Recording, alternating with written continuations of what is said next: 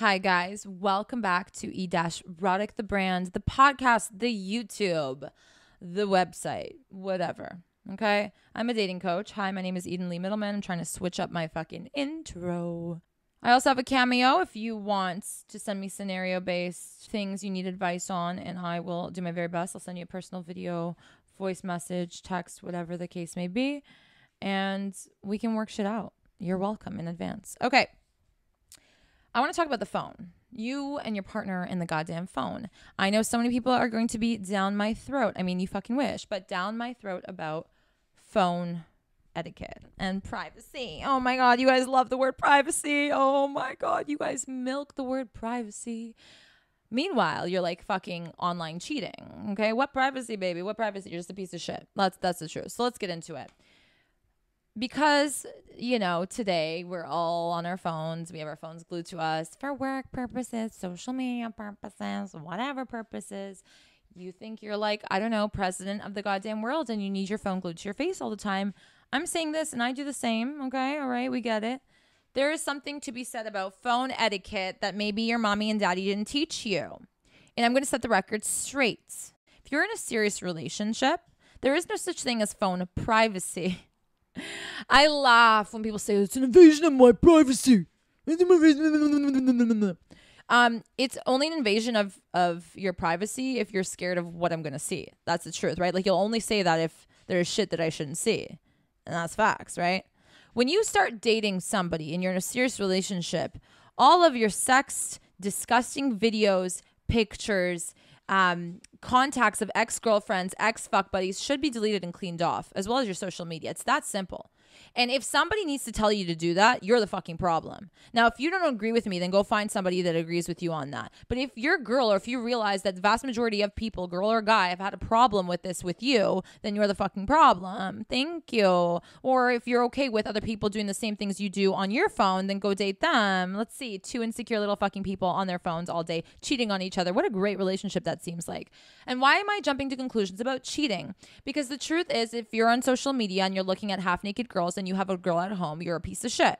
Being in a monogamous relationship means that you physically, mentally, emotionally, all of that stuff and visually should not be fucking looking, fantasizing, or thinking about other women that way. And because social media has become literally soft porn central, I mean, you got to clean that shit off. And you guys know to do this even before you start seriously dating, because girls and guys are getting a lot smarter and looking at your following list. And what you are following, what you willingly choose to follow, there is no gun to your head, goes to show what you look at, what you want to look at, what your browser history probably looks like, if not times 1,000, for sure times 1,000. And it's an ick for any classy woman and any classy man. Period.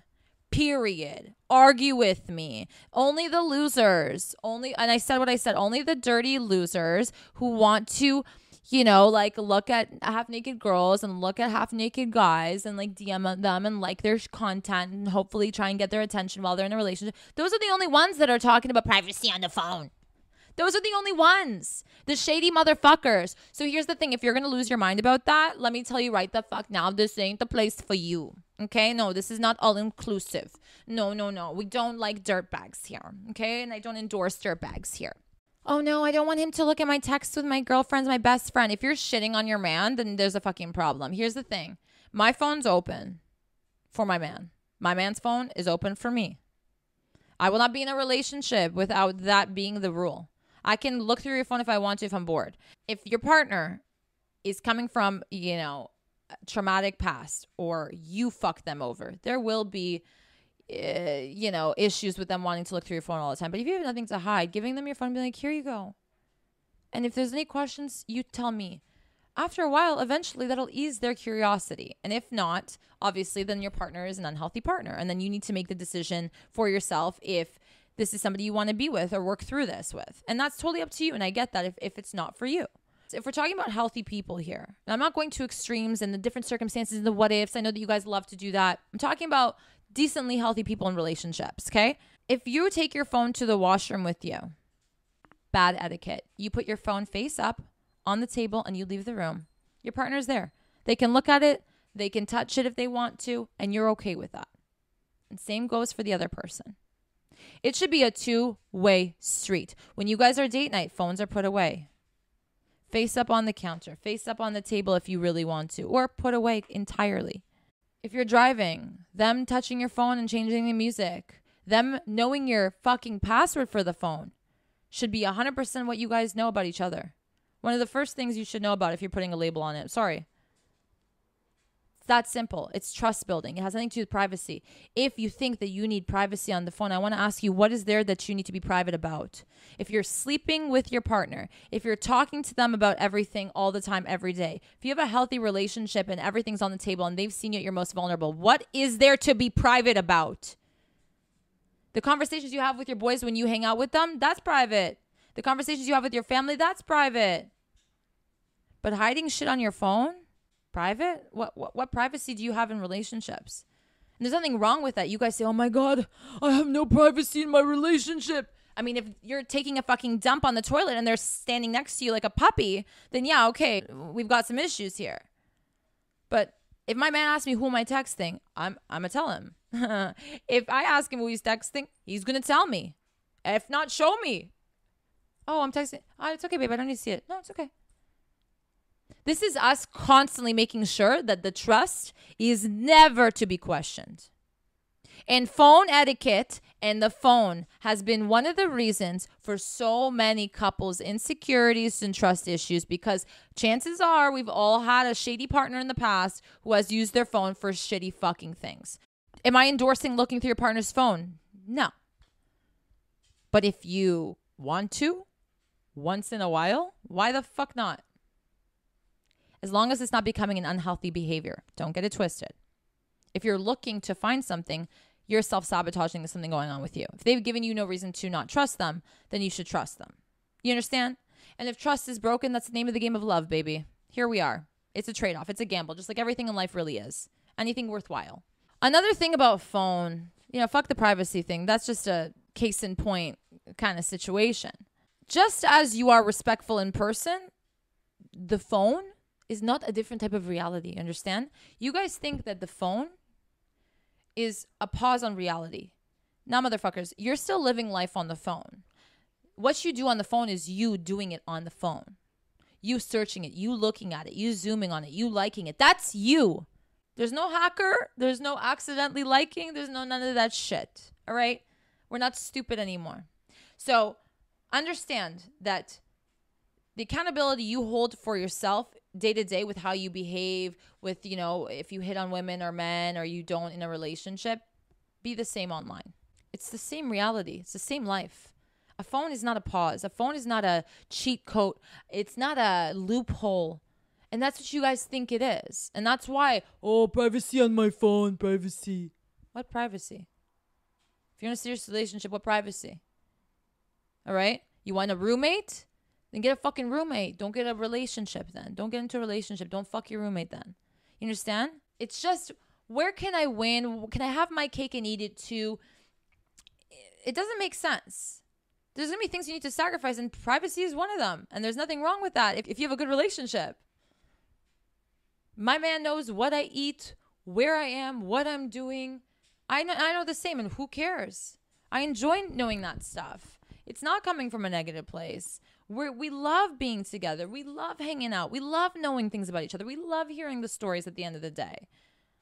We love making fun of weird DMs we get or whatever. We love looking at that stuff together. We love sharing that with each other because that grows our relationship, because we're smart. We're not stupid. Another tip I love to implement, especially if your partner is anxious or has issues with the phone or whatever, it's not that you can't be on your phone around them. It's be on your phone, but let them know what you're doing.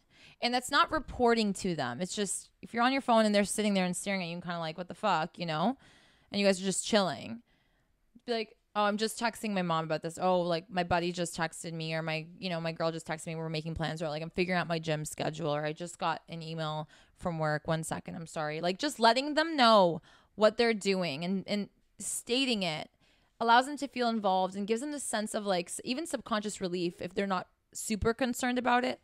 But out of respect, if you're in front of them in their space, if you guys are hanging out and you happen to be on your phone, announce what you're doing. That's just, I think, proper etiquette. That's just being polite. If I'm at a girls' night, okay, to my friends, I do this. And I pull out my phone. I'm like, oh my God, sorry.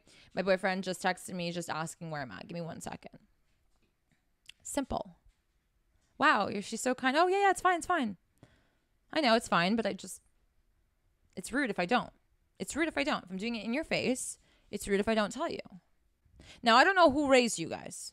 All right? I don't know who raised you guys. This is proper phone etiquette in goddamn relationships. All right? There's no privacy. You want to have a shared bank account? There's no privacy. You want to split bills? There's no privacy. You want to live in the same house? There's no privacy. So what the fuck does the phone have to do with privacy? Period. I'm not saying that it's the guy that needs to be careful of his phone and not the girl. I'm saying both of you guys need to clean that shit up. Both of you guys need to be transparent. Both of you guys need to agree with this. Okay? And if you don't agree with this, then like I said, go find somebody who's doing shady shit just like you are on your phone. Let's see if that sits well for you. It's so funny. Like, for me, it's very crazy when people make this argument about privacy. Okay, your partner's doing the same. Yeah, I'm fine with that. I'm fine with that. Okay, until you one day, because everything always comes out, like one day you figure out why they were really screaming privacy from the top of the rooftops. Privacy. That's just being a fucking asshole. Being shady.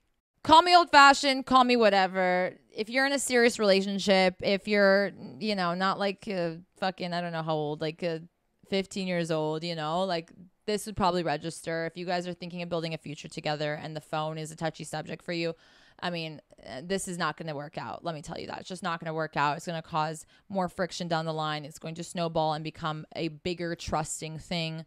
You both should be open with your stuff. There should be nothing to hide. And if there is something to hide, then you need to reevaluate what you're doing in a relationship to somebody who is probably a good person and doesn't deserve this.